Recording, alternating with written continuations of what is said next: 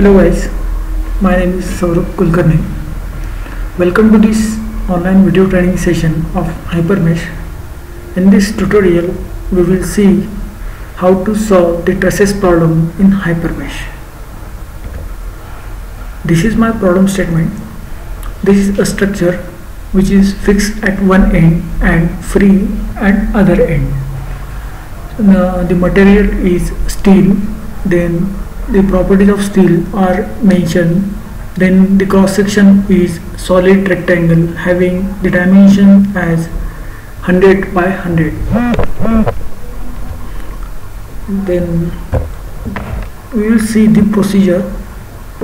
First we have to create the material, then the next step is to create the cross section which is solid rectangle having 100 by 100 dimensions, then create the property, then another create the component, then create the geometry, then create the loads, then assign the loads and boundary conditions, and create the load step and solve the model. So we will see step by step. So open the Hypermesh, make sure that the OptiStruct user profile is selected.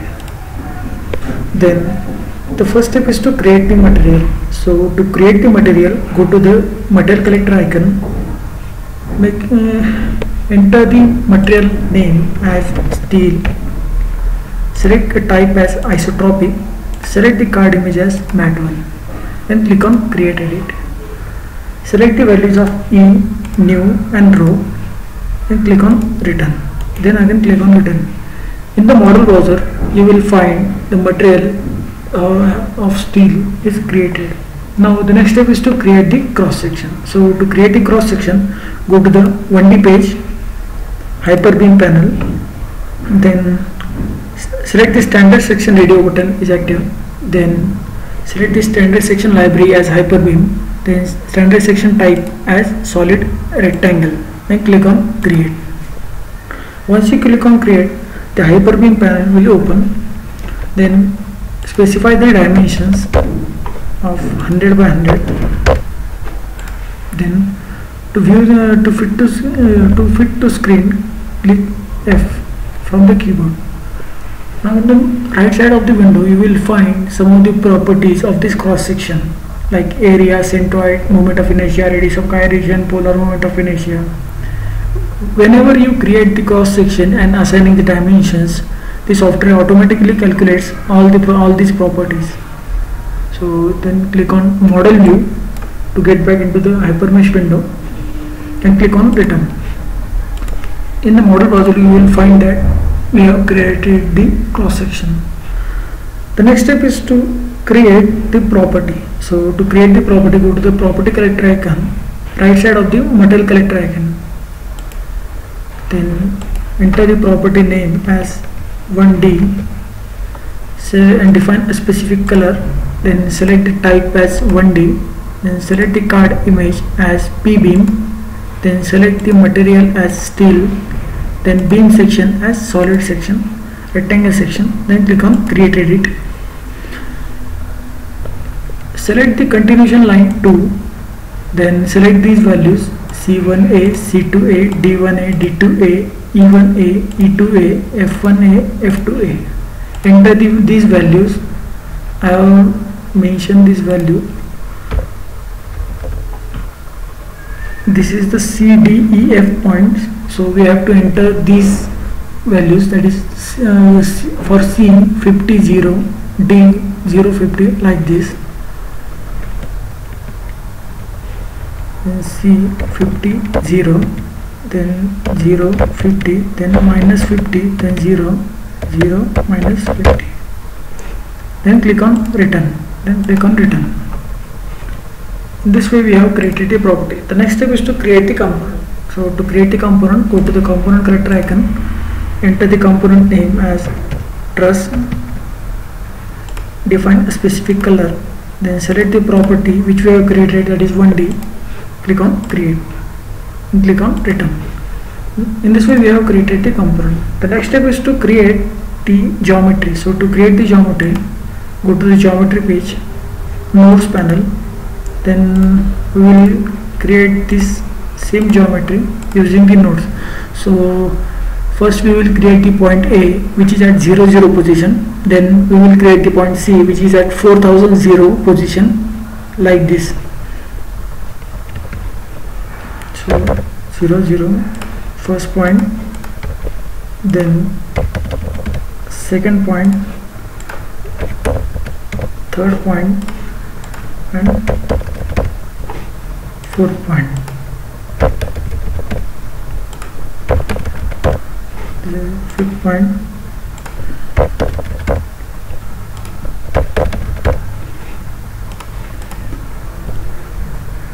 in the window we cannot find the nodes which we have created. So to view these nodes, click on F from the keyboard. So in this way you can see the nodes which we have created. Now we have to join this node with the help of element. So to join these nodes with the help of elements, go to the 1D page, bars panel, select the property as 1D, select the element type,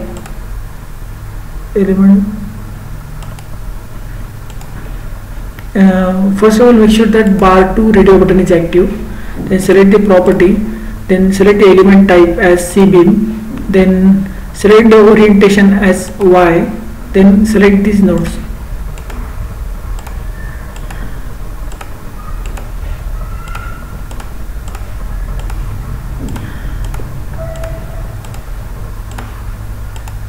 In this way we have created the geometry.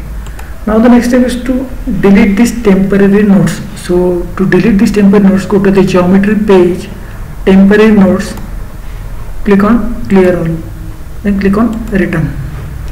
Now the next step is to create the loads. So to create the loads, go to the load collector icon, enter the load collector name constraint, then select the no card image and click on create. Go to the return, then go to the analysis page, go to the constraint panel, select these nodes and make sure that all these boxes are checked in front of DOF 1 2 3 4 5 6, and then we will click on create. We cannot visualize the constraint which we have created. It is too much small, so we will increase its size.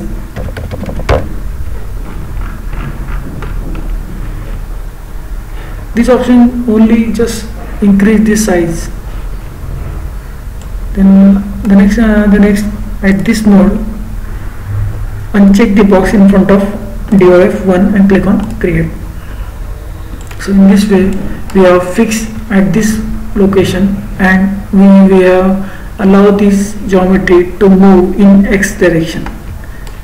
DOF 1 2 3 4 5 6 stands for, DOF 1 stands for translation in X, then 2 translation in Y, 3 translation in Z, and 4 5 6 are rotation in X Y Z direction. Now the next step is to create the force. So to create the force, go to the load collector icon, enter the name as force, assign a specific color, then click on create. Now go to the analysis page, force panel, select this node, then select the orientation as y-axis and enter the force magnitude, that is 50 kilonewton. We will increase the arrow size. Okay. Now at this node the force is 30 kilonewton. Click on create. So in this way we have set up the problem. Now the next step is to create the load step. So to create the load step, go to the analysis page, load step panel, enter the name as linear static, select the type as linear static, check the box in front of SPC and load, select the SPC as constraint, load as force, and click on create, and click on return. In this way we have created the model setup. Now the next step is to solve this model. Before that, save this model.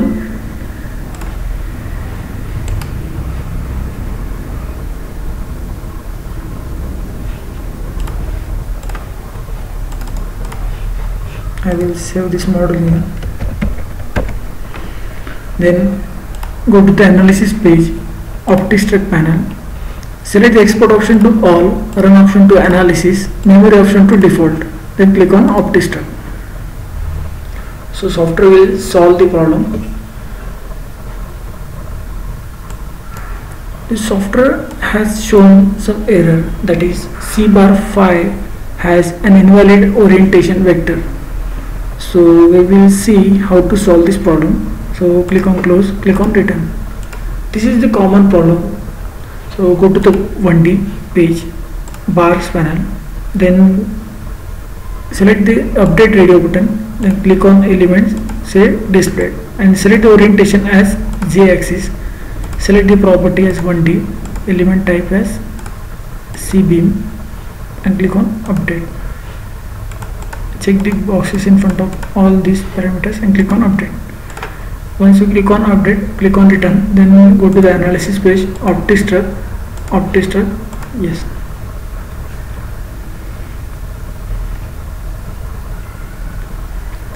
Now in the model you will find that in the message log you will find that analysis has completed. Now to view these results, click on results.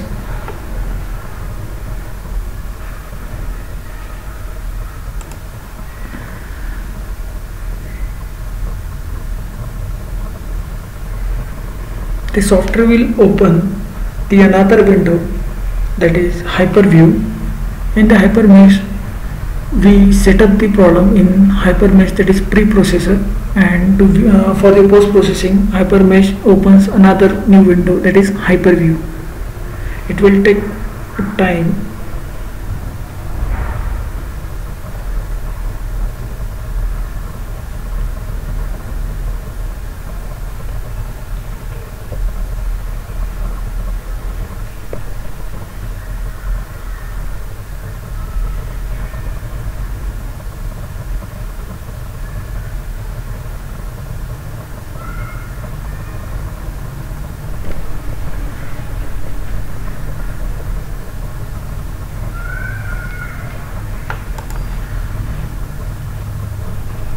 Click on apply, then select the orientation as XY. To view these results in Hyperview, click on this control icon, then select the result type as displacement and click on apply. So you can see that the displacement of 2.54 mm is generated. Then we can see the element stresses also.